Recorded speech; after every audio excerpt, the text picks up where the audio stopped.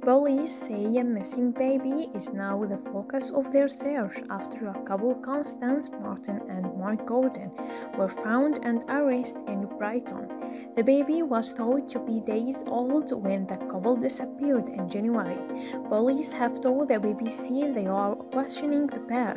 Officers are soaring an ultimate and golf course on the Sussex Downs in urgent search, involving helicopters, drones, and police dogs.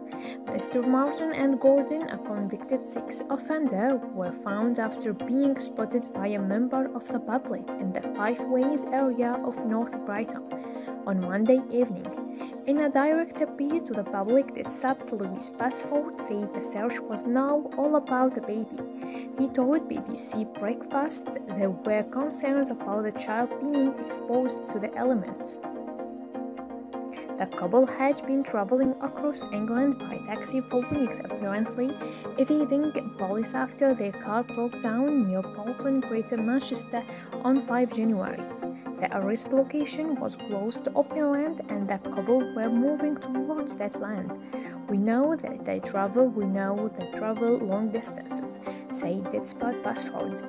My plea to the member of the public here in Brighton and crossing over towards New Haven is to please be vigilant.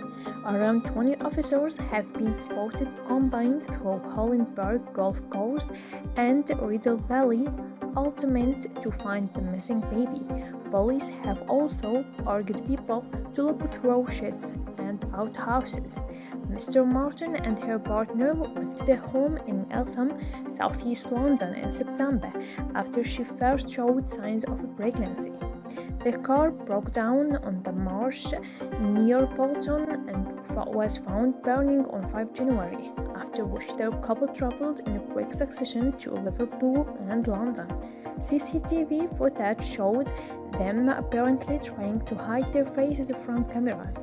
They were brought to be carrying a large amount of cash and to be using camping equipment to live off-grid, police said.